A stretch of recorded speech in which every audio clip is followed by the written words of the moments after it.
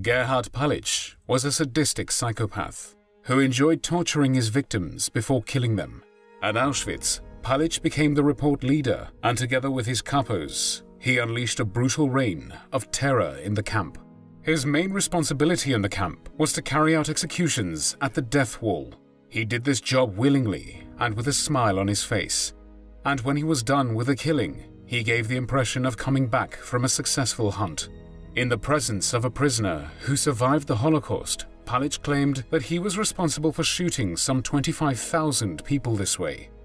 He was proud of how many prisoners he shot and would frequently attend the roll call with his boots soaked in his victims' blood.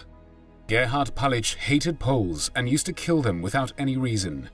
Once, he shot several Polish officers who had reached the camp with a transport in August 1940. The reason for their killing was their refusal to kiss his boots.